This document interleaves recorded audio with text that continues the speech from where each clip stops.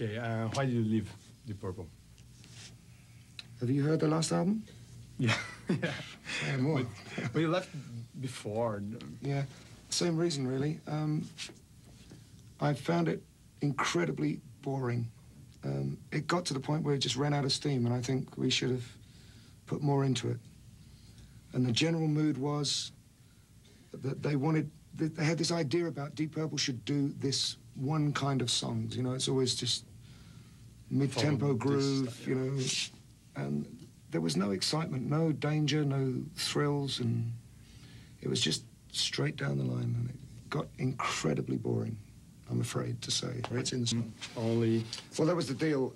I met Tony Iommi and Geezer Butler one day, and we had a few drinks, and somehow I got home, and the next day I had a phone call from my manager saying, if you're going to make these important career decisions, I think we should, you know, have at least a conversation first. I said, what do you mean? He said, well, you agreed to join Black Sabbath yesterday. So apparently we had too much to drink, and that was the deal.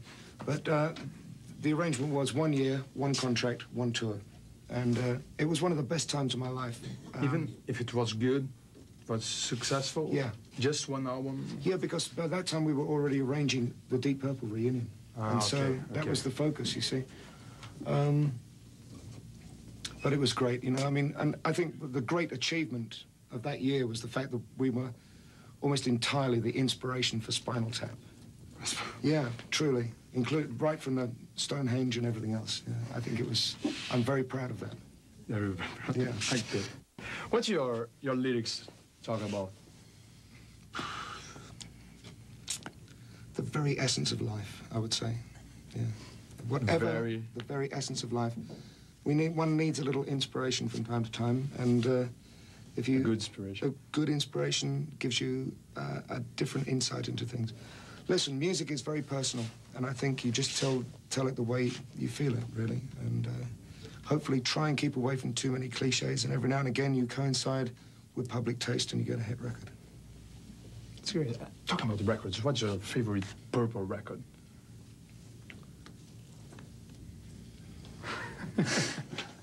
Fireball. Fireball? Yeah. Very good record. Yeah, I like it. It was very significant. Very. You never came over Brazil with Deep Purple. Because they wanted too much money.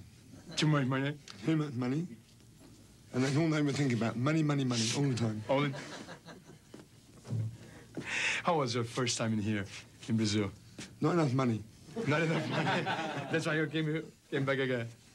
Listen, it's great. Brazil is like a dream. It's almost an impossible thing. When we were kids growing up in England, Brazil was one of those romantic countries, you know, with, if you like football, of course, it's heaven, you know, because the purest form of football for English people is Brazil.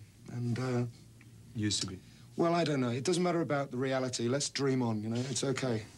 And then the music and the people and the spirit of the nation and everything else. It's one of those places that you would think you would never go to, like Japan and heaven.